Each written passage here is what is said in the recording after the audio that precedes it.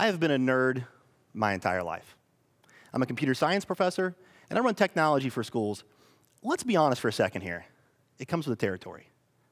About 5 years ago, I saw a couple guys building a replica of R2-D2 from the movie Star Wars. I'm a huge Star Wars fan, obviously, right? And I wanted to get into robotics, so I thought to myself, is this something I could do? Could I build something like this? Well, I looked into it and found out that there are builders clubs for almost everything, including R2-D2. You know, I never thought in a million years that I would discover a different way of doing project-based learning in my classroom. This little droid here next to me took me 2.5 years to build. And trust me when I tell you this, this was a journey of failure for me. I broke almost everything that you see here. You're fine now. Luckily for R2, luckily for me, I never quit. The successes began to add, and before you know it, he was done. And I was so excited and proud to share him with literally everybody. Because through the process of building R2, I had gained a level of confidence I'd never had before. I had more critical thinking and problem-solving skills. You know, I was no longer scared to fail. It's funny how things happen and how you just kind of stumble across ideas.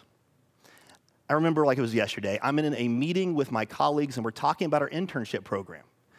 And we wanted to build greater critical thinking skills. And then, bam, like a flash of lightning, it hits me. If I could build a program that replicated the same experiences I had building R2-D2, then students would gain additional critical thinking and problem-solving skills. But how could I get them to do this, and what would I teach them? So first, I started with what to teach them. This had to be technical skills. This had to be programming, electronics, system operations, these big-ticket items that I have in my classroom. Because I needed this to be an area I could assess them on.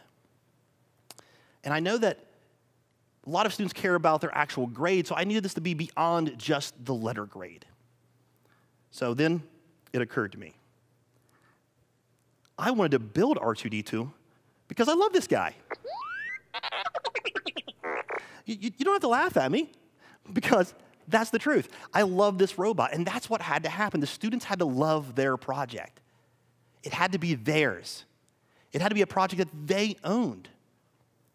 So early on, I decided that ownership and freedom of project selection was key to making all of this work. So about a year ago, we started this process. Did it work? Well, before we get into that, let me first introduce the robots we have on stage with us today. Let me back up R2.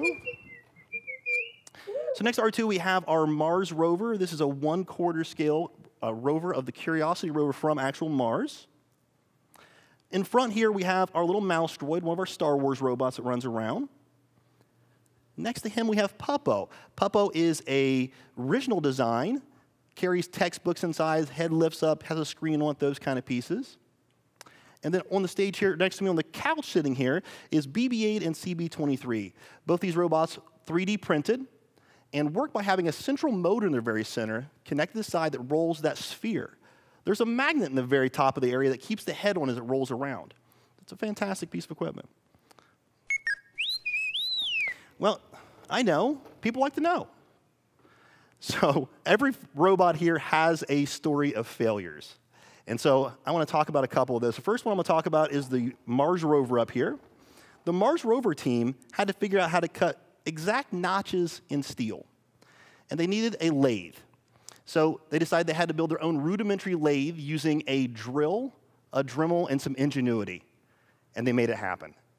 All of those type of successes moved the project forward because they had failed in 3D printing, design, programming, all those areas. But they were able to successfully complete this and move it forward. The BB-8 team back here had spent 8 months 3D printing this robot. And thanks to the help of the BB-8 Builders Club, this was one of the first BB-8s built in the state of Ohio. It was great. We got invited to news stations and conferences, and at our very first conference, the main motor blew up. I know, right? It was very stressful because the very next day, the lieutenant governor of Ohio wanted to see the robots. Well, I'm happy to say that we were able to successfully get the robot working and everything worked out fine. I was so proud of those students because that was a difficult thing to go through. So, does this self-selected project-based learning make for more effective teaching, more engaged students?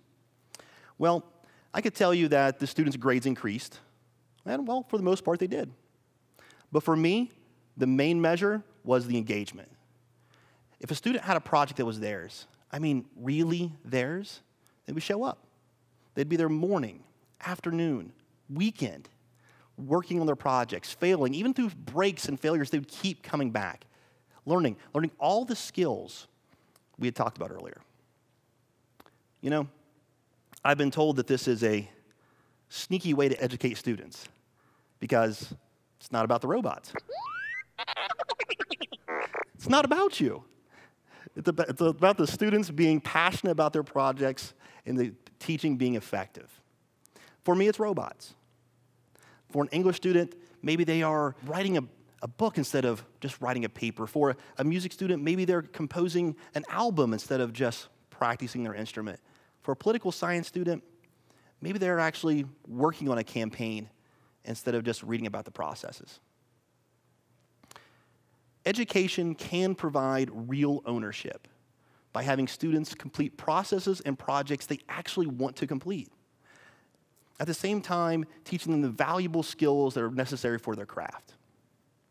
When education works like that, we not only have students that loved what they did in their classroom, but are more successful in life.